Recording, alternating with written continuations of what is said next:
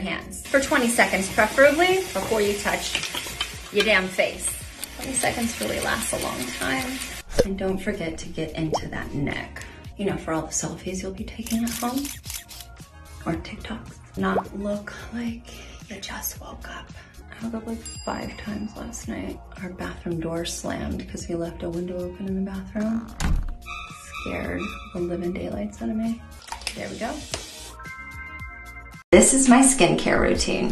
First, a headband. It's cute. I love this mask because it makes my skin just look tighter and brighter. Remember to use warm water, warm cloth. Your face looks like it just took a big drink of water.